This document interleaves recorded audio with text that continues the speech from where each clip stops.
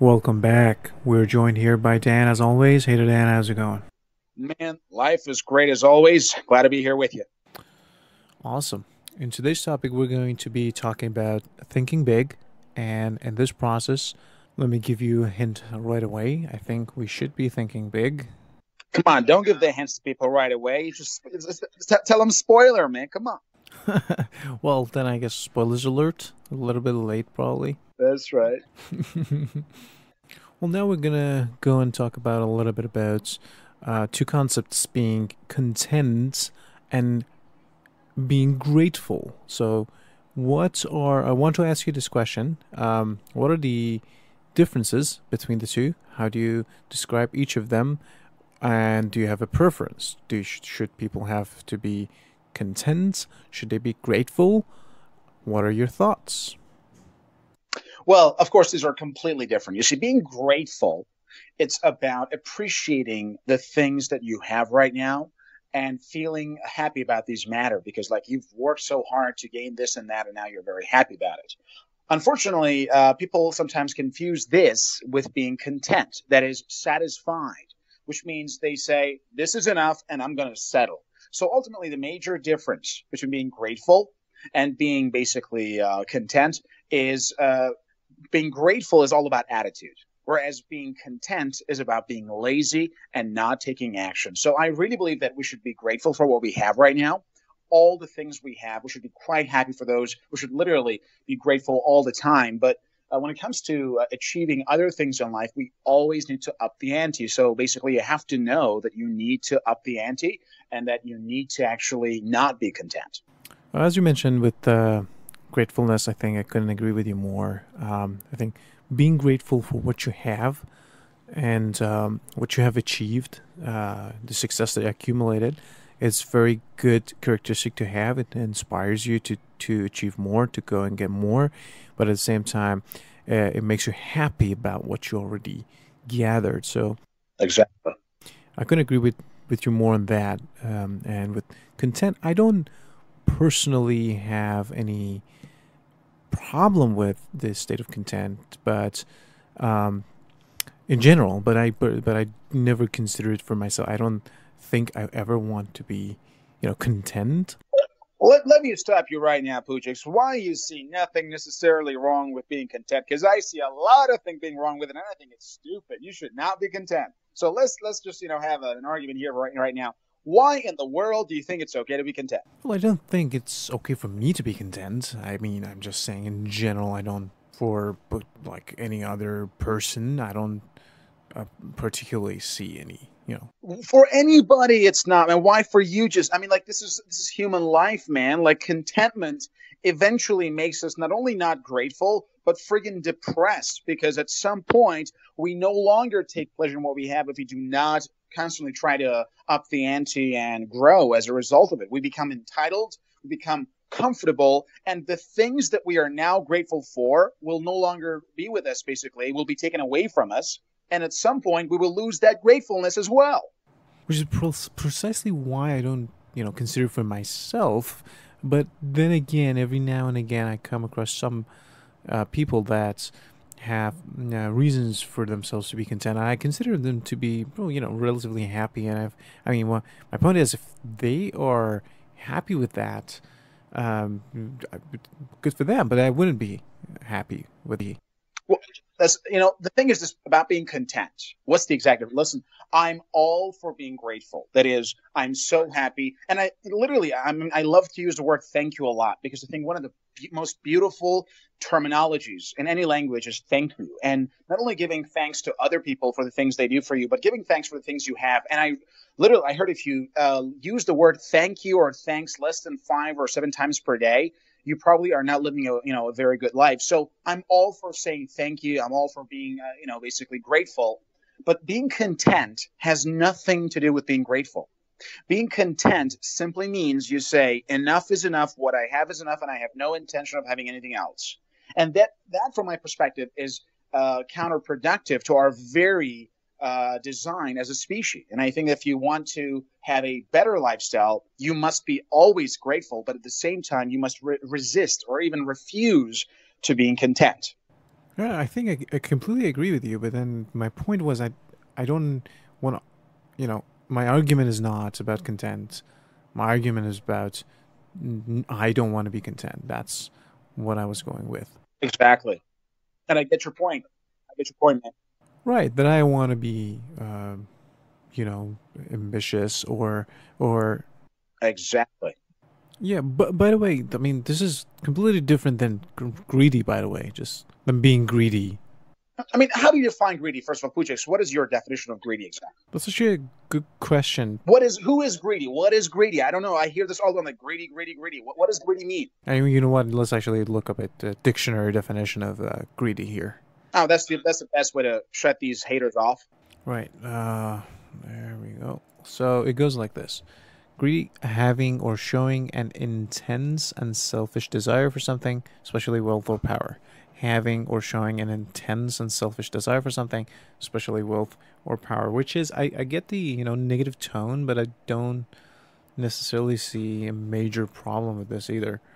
I'm telling you. I mean, like greedy. First of all, in our society, when people use the word greedy, what they're really saying is, "I am so jealous of you." So next time someone said, "Man, you're so greedy," what you're really saying is, "God damn it, I'm so freaking jealous of you right now." Okay, so that's the whole point. Now, from my perspective, there is another definition of greedy. Of course, the definition is pretty cool and it's pretty good. But what I personally think about, being greedy, it's when the means becomes the end. You see, for example, let's say you want to grow yourself as a person and you want to somehow expand your business to experience growth. Now, in order to expand your business, one of the best measures of trying to scale your progress is to look at how much money you're making, right? So the more money you're making, the better your business is doing. And of course, the more you're growing. Now, here's the problem. Sometimes for people, making that money becomes the end in itself. So they are making money for the sake of making more money. That's, from my perspective, greed, and I don't like it. Again, this is the real definition of greed. But when people call you greedy in most cases, what they're really saying is that you are so ambitious and I'm so freaking jealous of you in general. But from my perspective, being greedy is also not good. Why? Why being greedy is not good? Because being greedy means you have confused the means and the end. We are not here to make more money and to use that money to make even more money. That's just stupid, basically. We are here to live a happy life, to develop our potentials, and to constantly enjoy the feeling of happiness, which, by the way, requires us not to be content. This principle is called the flow principle. We've already mentioned this before in previous episodes. Flow is a state of happiness that exists right between stress as well as boredom. Being content usually leads to a lot of boredom because in that case, you're not growing and the challenges in your life are not growing with you, which means at some point you will get bored and you will start to kill that boredom in unhealthy ways by wasting your time, by watching TV 5 hours per day, by doing other things. And then here comes a guy who doesn't do that. Here comes a guy who dedicates his or her life entirely to growth and to expanding his or her abilities. And then you say, oops, I'm jealous of this greedy guy. Okay. So this, from my perspective, is why it's important not to be greedy and at the same time not to be content, because ultimately finding that sweet spot in the middle is really the way to go. That was a good definition of greedy, and with that, I'm completely on board. And I don't. I think if the means become the end, then that's a problem. But you want to be contributing to community and be ambitious enough and not content. I completely agree with that. I can. Of course, and growing at the same time, enjoying the fruits of other people's labors as well. I mean, why not? These are all great. Precisely, and with that said, of course you don't want to be greedy. Of course you don't want to be not contributing to your community. But at the same time, there's nothing wrong with striving for more at any given time and wanting more and going to get it and achieve it. Exactly. With that said, I personally think being content is very dangerous because at that point you're sort of at the state of being, dead, dying.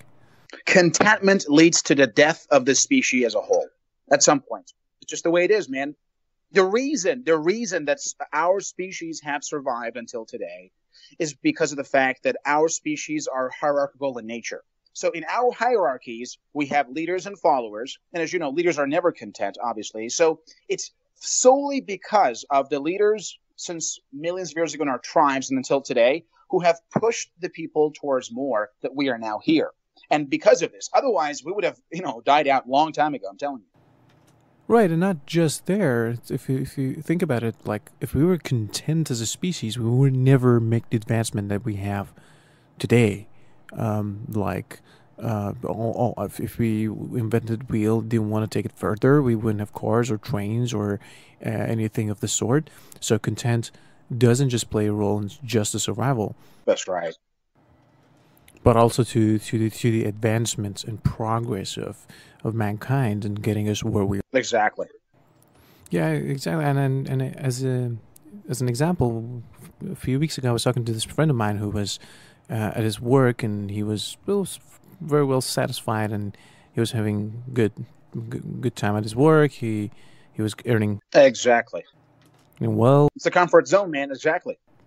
Precisely, and then at a certain point, he has this scarce that he sees of excuse me, a few of his colleagues, being laid off at the job, and then so he has this wake up call and realizes, okay, what do I have to do? I have to, I can't really be in this comfort zone, as you mentioned. The comfort zone is a good word for it. And so he's like, okay, what do I do? What is my next plan? So this.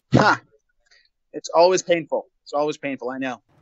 I mean, he didn't get fired this time, but at the same time, so you can't really be content because you have to progress, you have to develop, and make sure that you are for your own security. Even like I don't understand the protectionist people who actually behave this way either, because with that, you are if you want to be protected, then you have to progress, and being content is actually sort of the opposite of that mindset, anyways, because you also progress for security, right?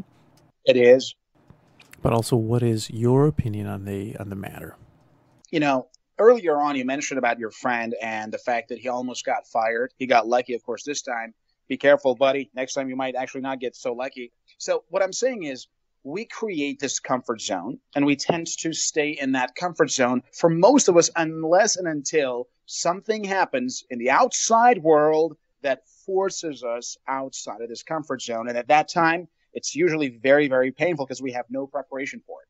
So the other strategy in life is to simply, kind of like an athlete, if you will, you literally step by step train yourself gradually to leave the comfort zone. In the process, you actually become stronger and ready to face with the challenges. So if at some point in the future you face with a crisis, you are ready for it because you have been living a great portion of your life out of your comfort zone anyways. I remember once I was talking to a friend of mine and he said, dude, I don't know where comfort zone is, but I don't want that. I don't want their passport. I just want their visa occasionally to be there and then get out of the country. So the comfort zone is not a place where you want to live habitually. You want to stay there temporarily for rest and recovery. Let's call it R&R. And then you want to leave that place because ultimately that's where the good stuff is. Now, thinking big is basically what leads to this type of lifestyle because ultimately the comfort zone is very comfortable, but there is no growth, there's no major possibility, and everything is predictable. So if you want something more, then you need to have that level of motivation to get you out of that comfort zone. And of course, that's where big thinking comes into play. So basically what big thinking is, there are many terminologies, and Tony Robbins calls it raise your standards, basically. Brian Tracy says move out of what you know towards what you want. And of course, Grant Cardone calls it 10x everything. That is, these are all the same concepts, by the way. Like all the major mentors say the exact same thing. They just use different terminologies, but it's pretty much the exact same concept. And that is think big, which means whatever goal you think you should have, make it much more than what you think you deserve, and then you try to go for that. Why is this? Again, I'm going to quote Tony Robbins. He said, people don't lack motivation.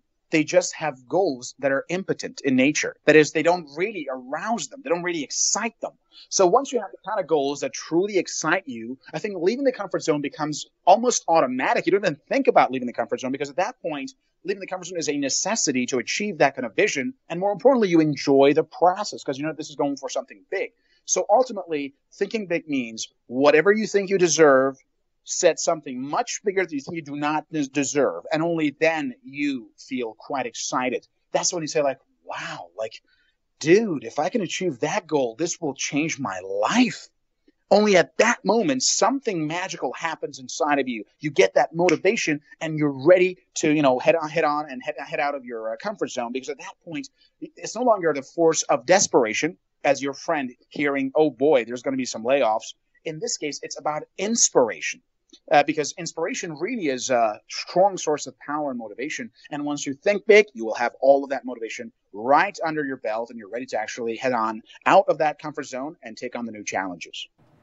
Oh yeah, I couldn't agree more. I mean, that's why I think we need major, massive goals, because that alone inspires us to do more. And then, I mean, the point is, like, a lot of people come up with this ideas of, okay, we need to set realistic goals and have goals that are attainable, but then you're not considering that not necessarily you can set massive goals to inspire you, then take major actions also to be able to achieve those goals, and then you rationalize it. A lot of people and mention by mentioning basically these are not really possible. I can't, excuse me, ever achieve that major goal, so I have to make more realistic goal there, those that are more attainable by my standards, by my capabilities. So yeah, I think the end that's where it becomes, people come up with reasons as why to not set those massive goals. Well, we call this right. Of course, you're right. Excuses. But let me ask you something right now, Poujix. You mentioned the word realistic. And of course, we all know in the traditional classic management style, we have the SMART goal setting, which is specific, measurable, attainable, realistic, and time bound. So from your perspective, you mentioned our goals should be, or people think the goals should be realistic. What does it even mean to have a realistic goal? I don't understand. What's realistic? Well, the notion that I can personally attain it as an individual, it's not beyond me. Realistic exactly means being content. Realistic means nothing, man. I mean, your reality is always expanding. I had a similar discussion yesterday with at a meeting actually, and they asked me the same question, like, Daniel, don't you think? Because we were talking about the whole 10x concept there as well, and they asked me, so Dan, what about like goals that are not realistic? Realism and realistic makes no sense, because we in this world are either shrinking or we are expanding. We are never staying at the same level. Now, realistic, what seems realistic to you now is very different than what seemed realistic to you, let's say, 10 years ago. You, Poujix, yourself, when you were 10 years old, what type of things seemed realistic to you? I don't know, like stealing some cookies from the top of the refrigerator or something, or going out there. I'm telling you. Yeah, you're right. At that point, reaching the top of the refrigerator was the ultimate goal. That's it. I'm telling you, like, what we think to be realistic now will be different a day, a month, a year, a century, let's say it's even a century from now. Like, these are all, I mean, if you think like long term, basically your whole life, a lot of things can change. I mean, think of Warren Buffett. I mean, the guy is, of course, quite aged now, but the things that he can do now are quite different than the things he could do once he started his investment firm, right? So what I'm saying is this: the whole realistic term is quite BS from my perspective, because realism simply means what I think I can do now. This means you will never stretch yourself. The whole point of setting big goals is to stretch yourself and grow. Otherwise, you simply think, well, this is just the whole point. So ultimately, when people say realistic, they mean two things. Number one, the things that they can achieve right now, which is obviously within their comfort zone. And number two, the things that others to tell them they can achieve, like especially their parents or their friends, both of which are completely bullshit. Because what others tell you can do and cannot do, again, is based upon your current level of performance. And here's the darn fact, man. Once you actually start taking massive action and think big, a couple of things happens. Number one, you get a lot of haters. Oh man, these haters will can't, especially the ones who know you for a long time. They just can't believe it. Like, look at this dude. Come on, what are you doing, man?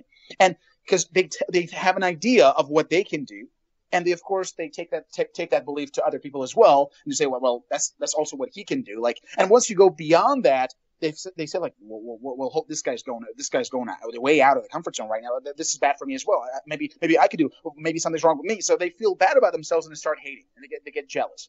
So ultimately, the word realistic, in my opinion, means absolutely nothing, because the word realistic is a goddamn lie that people tell themselves when they don't want to take action. Realistic means within the comfort zone, or the things that others think I can do, both of which are completely nonsense. Exactly, precisely why I think coming up with these notions that the realistic goal is not precisely a good idea either, because then when you set those massive goals at the time, it's unrealistic perhaps, but then you do stuff that you achieve those goals, then you will think of even more major goals that are attainable for you in the future that you're not even dreaming of right now. Right? That's why we need those massive goals to basically be able to inspire us to do more, to surpass one stage and reach to the new one, to the other. Right? Exactly. I was actually having this other conversation with another friend of mine who was saying, "Oh, this I can't do this. This is not attainable by me. I can't reach that." But then I was like, "Oh, you remember the other goal the other day that you were saying the same thing, and you." Excuse me, you already achieved that and you made it possible. So why is this any different than the other? Right? It's the same scenario. Exactly. That's the whole point. So it's just about that shift in the mindset to think differently, think more massively, and think big. And when the shift comes, it's all good. Let me ask you something, Poujix. What did you do yourself to start thinking big? I mean, how did you push yourself out of your comfort zone and started thinking big? Well, that's actually a very good question. So I always consider myself an ambitious person. So, but I was always contained by these, the environmental, social situation that bounded me to be content. But then I started by looking into my heroes, the people who I considered the major players of the game at the point, the ones who I would look up to and want to be, perhaps. And then I looked into, okay, what do these guys have or do that I don't, and I'm not doing, or I don't have?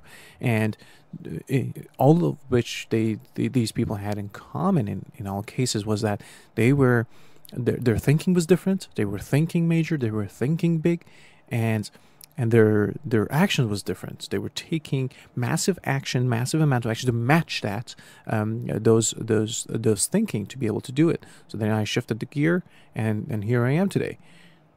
Thinking and action, man. Thinking and action. That's it.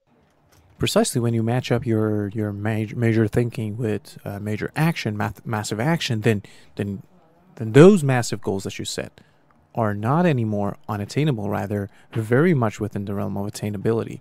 So that's right. So you already mentioned that.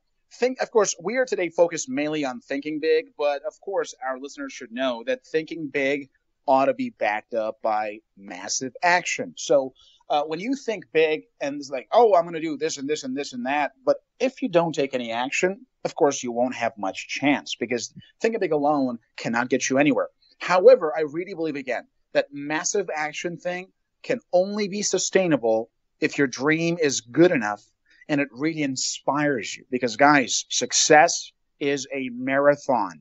You cannot win it overnight. Doesn't matter how fast you go. At some point, you'll get tired, which means you got to keep persisting. And because of this, you got to have that dream that so propels you forward. You have no way of quitting. That's very, very critical.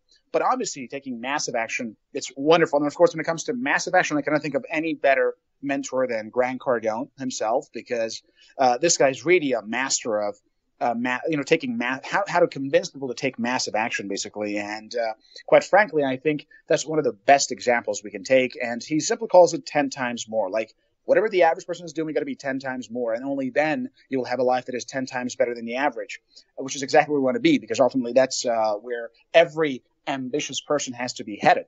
So From my perspective, when it comes to taking massive action, the most important factor is understanding understanding the notion that success requires sacrifice. I'm sorry, you cannot be successful without working hard and working smart and learning from your poor decisions. I mean, like, we all have to learn from that. And because of this, usually people have to understand that becoming successful in any endeavor, in any area of expertise, requires dedication as well as endurance, because you will have setbacks. And this is inevitable in every and any field you can imagine. It's always the same. However, you want to build that level of discipline required to be able to take massive action on a consistent basis. I mean, anybody can take massive action for a couple of hours, a couple of days. I mean, I've seen this all the time. Like, I see people, I talk to people about different things. Like, let's say I'll talk to a person who wants to take his life to a whole new level. And this guy after might just be like, man, I'm so motivated. Let's do this. I am driven. And you call the guy after 1 week, what happened to your goals? Like, oh, shit, well, actually, I just stopped it, you know? So the fact of the matter is that people can get excited and start taking massive action for a day or two, maybe for a couple of weeks. But ultimately, that's not going to change anything, because the top players are the ones who are taking massive action on a consistent basis.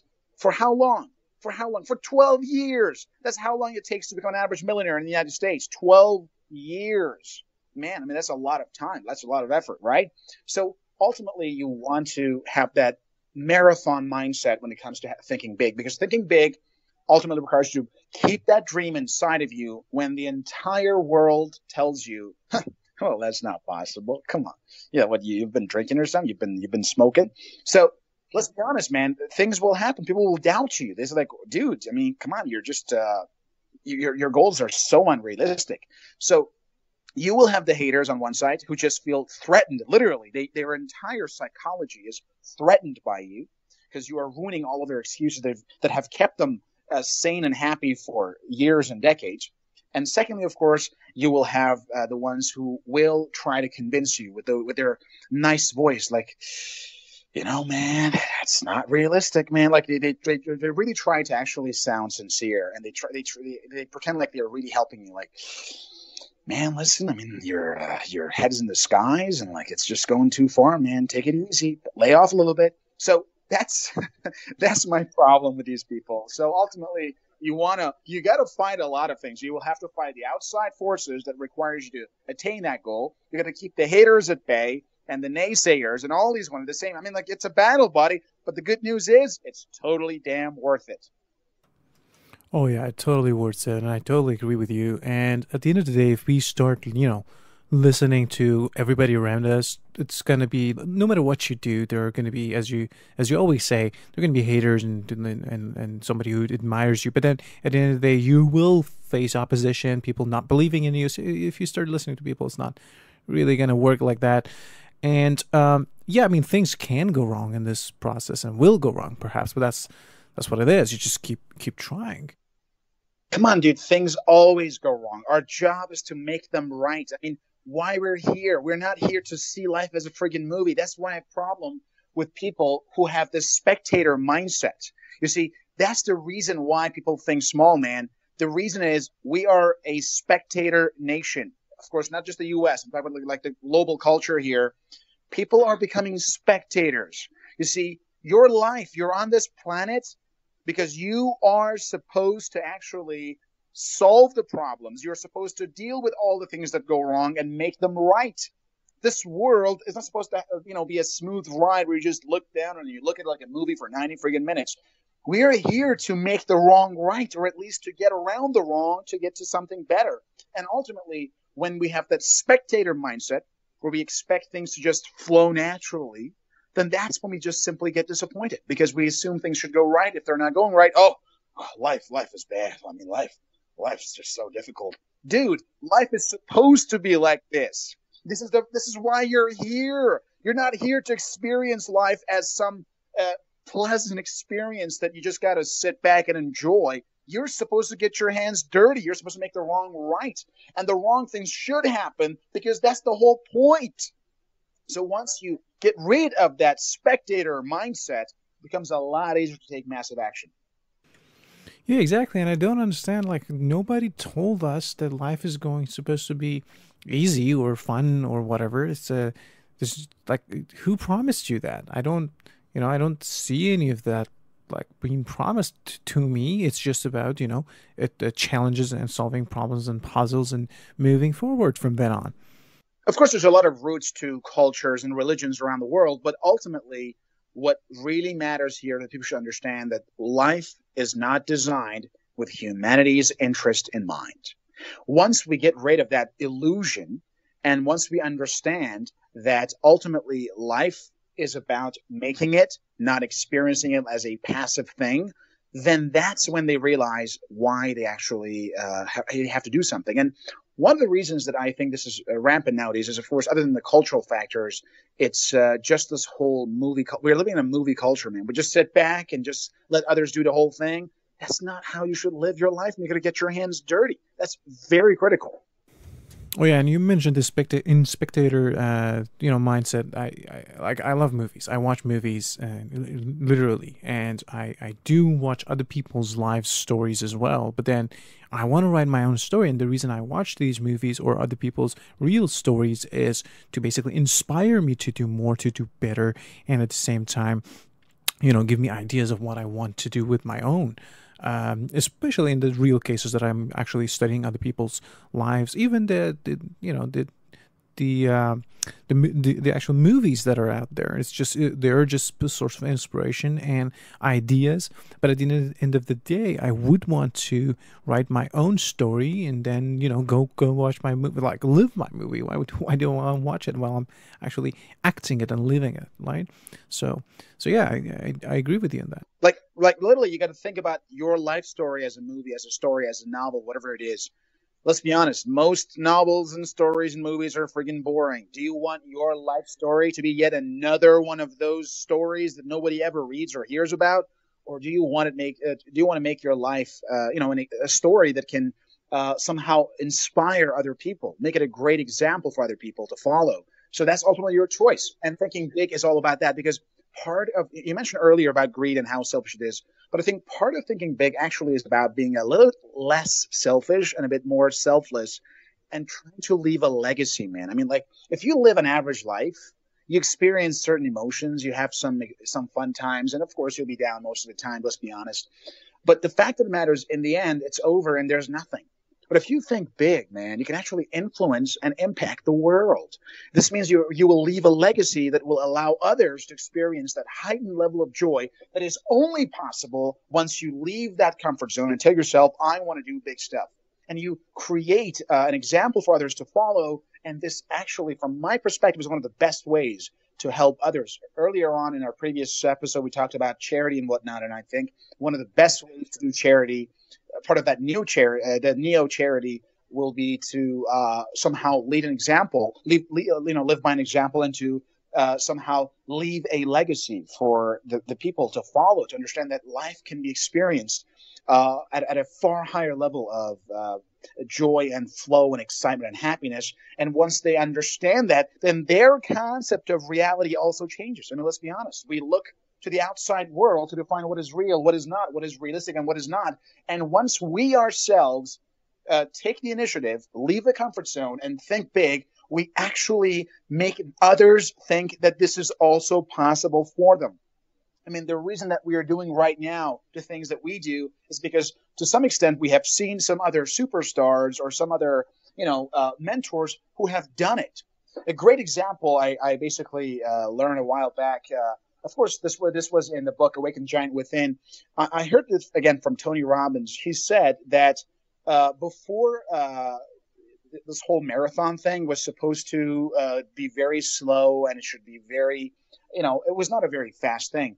And I think it was maybe 30 or 40 years ago where one man, I don't know his name exactly, decided to run a marathon at a very high speed because people thought it's physically impossible. And but he said, I'm going to do it anyways. And they said, dude, you're going to die. Don't do this. It's bad. You're going to have a heart attack or something. And he did it. And after he did it, literally the same year, 4 other people did it. Why? Because those other 4 also saw it in them, the possibility of being a super athlete, but saw this one man take the initiative. He did it. They said, if he did it, I can do it too. And guess what? They did. So I think it's a part of our ethical obligation and responsibility to literally think big, because by doing so, we inspire others to do the same. We literally play with their heads and we change their very concept of what is realistic and what is possible. And this allows many other people to follow suit. And if you live in a society where the majority are trying to think big, man, that society will definitely be prosperous. Oh yeah, this people's perception is fascinating. Like, how many times do we see or hear the stories of, how everybody thought something should be the one way, and then it pivoted, and somebody did the opposite, so defied the fact that it should be that way, and a lot of people followed after that. I can't. It's a very interesting subject, that the people's perception that is not necessarily the reality, because it keeps changing. I mean, how can it be, right? Also, I personally think for myself, and I really for a lot of people, that it's actually not really ethical if you can do more and not doing more, because then if you can contribute more to your society and you're not, then I cannot make sense of how that's okay, right? Exactly. Exactly. You are reinforced. It's kind of like giving money to the panhandlers. We're just promoting a bad culture. The same thing happens here. Many of the people who accuse you, Poujix, of being I don't know, greedy and being so, I don't know, arrogant and whatnot, many of these people themselves are living very selfish lives, and they are the most unethical creatures on earth. And that is precisely why they become haters. You see, because they think that by doing so they're remaining normal, but ultimately they're actually hurting their own societies and taking others down as well. So by you taking the initiative, trying to inspire others, you're actually helping the whole world. And I think that's one of the most important responsibilities of every human being. I'm a firm believer in the fact that nobody owes nobody anything. And because of this fact, all that we do is for kindness. And more importantly, that's what makes doing kind and doing nice stuff quite enjoyable. Because once you know you don't owe anybody anything, you don't owe anybody inspiration, and then you try to inspire them, this sense of altruism feels so great. Because, this is not my responsibility. This is what I'm doing for the sake of, loving these people and whatnot. And this gives you a great sense, man, I'm telling you. So it's much better to live big, because once you're small, you don't help anybody. You're just a burden on other people's shoulders, basically. But once you start thinking big, you actually not only serve more, because let's be honest, to realize big ambitions, you have to help a lot of people, man. Like Zig Ziglar says, you can have anything you want in the world if only you help enough people have what they want. So we haven't still talked about the exact elements of taking big actions. We're going to have another podcast just about this one. But ultimately, in order to take big action, man, and in order to realize big dreams, you cannot do that by just sitting in your room and thinking. You got to go out there and help a lot of people. And this process itself allows you to contribute a lot to the people around you. And that's why I think it's so important to do that. Because let's be honest, you can be content and say, well, I'm going to just go home and just drink some friggin' beer in front of TV for 6 hours. I'm enjoying it. It's pretty happy for me. Yeah, but during those 6 friggin' hours where you're drinking beer and watching TV, you are not helping anyone else. During the same time, you could actually do something else with your friends or with other people to have fun and make sure that they also have fun. So this in the process, it can actually become a lot better. And this really makes life a lot more exciting. So I really think that thinking big and being greedy in the right way is actually the least selfish thing imaginable for me personally, and can actually contribute a lot to the societies. And at the same time, you have to have a preparation for your future, for the unforeseen, unprecedented events. And then how can you do that? You have to be prepared for that. And one of the ways to do so is that to do way beyond the thing that you currently need, because the things might change, the unexpected events might happen. So that way, it's basically ethical for you to do more. We can even later talk about ethics and morality in another podcast, because I myself have my own definition of what it means to be ethical and moral, but that's hopefully another show. Right, that's true. We can't really talk about everything in one episode. So one other thing that I also want to address here is back to the idea of perception. Is sometimes we just don't consider how small we think. Like, for example, right now for me, for like $1 billion might be a lot of money, but then if the idea of the 10x, right? If I start thinking about 10 billion, if I actually acquire the $1 billion, then it's it's doable because it's already done. So now I'm thinking about 10 billion, and now even now I'm thinking small because I'm talking about billions. I can go further. Man, I like it. A lot of zeros, buddy. A lot of zeros. Let's make a trillion right now. Let's go for trillion. Even then, see, at some point we just don't know what's next because we are thinking so small. We just don't know. What's the next level, man? Let's go. Is it zillion? Let's go, man. Let's do it. Yeah. Well, anyhow, I just wanted to make that point of small thinking and the impact it has and how it's all perception, it's all relative, and it can't change. So we're at the end of our show pretty much. So just to wrap up, do you have any final comments that you want our audiences to hear? For sure, man. Just to all of our listeners, understand that life is supposed to be happy, and to be happy, to think big. You have no other choice, man. There's no other way. You've got to think big, because thinking big will allow you to be in that flow chart. Because by thinking big, you're constantly expanding the challenge in your life as well as your skills. So as your skills are developed and as the level of challenge in your life is gradually and constantly increased, you become happier as well. You contribute more to the societies, and you will experience such a level of joy and happiness in life that you've never thought possible. So this is why it's so critical and so crucial for all of us to start thinking big, to set ambitious goals, and to back up those goals with a lot of action. Awesome. This has been a very fun episode. Thank you, Dan. Thank you for being here. My pleasure. And with that, we are going to adjourn until next week, next episode. Think big.